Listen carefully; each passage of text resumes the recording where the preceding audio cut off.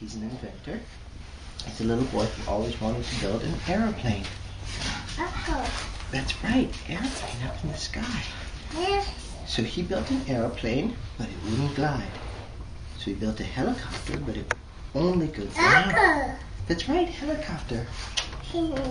He even built a hot air balloon, but it would not fly. But one day, he found a way. One hockey stick, an electric fan, his mother's umbrella, and an extension cord. He put them all together and made the flying hockey stick. But when he plugged it in, he realized he didn't have enough extension cord to go very far. So he needed to go to every house in the neighborhood. This house, this house, this house. And he asked them all if he could borrow their extension cords. Soon he had enough cords that he could fly all around the world.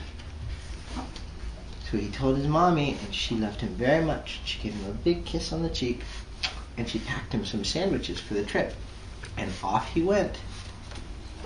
He flew up in the sky. He flew as high as the birdies, and he kept on going. There he is with his sandwiches.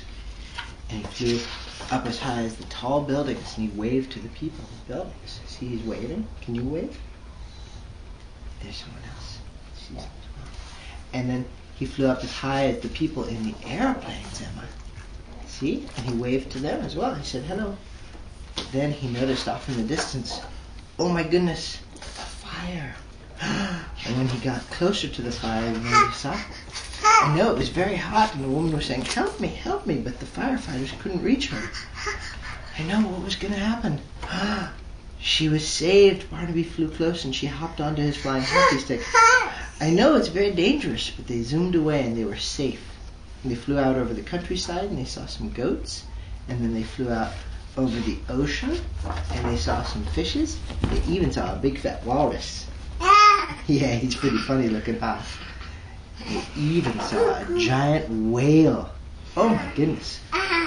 But when they looked closer, they saw it's a man in the water. Oh my goodness, he's drowning. We better go rescue him. He's in trouble. So they flew closer, and they picked him up, and he flew on the flying hockey stick with them.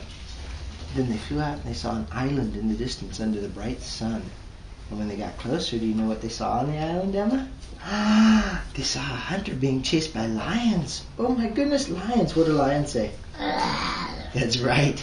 And when they flew in to rescue him, they realized they're running out of cord. Oh no, here come the lions. The lions are going to eat them. They spilled all their sandwiches onto the sand.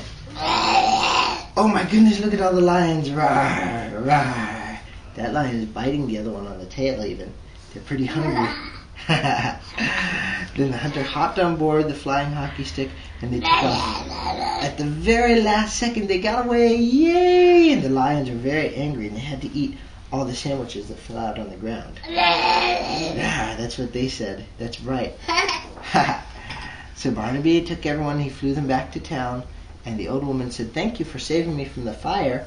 I will make you cookies every week. Cookies. That's right. And the sailor said, I will make you the finest ship in a glass bottle you've ever seen. And the hunter said, I will send you a giant moose head.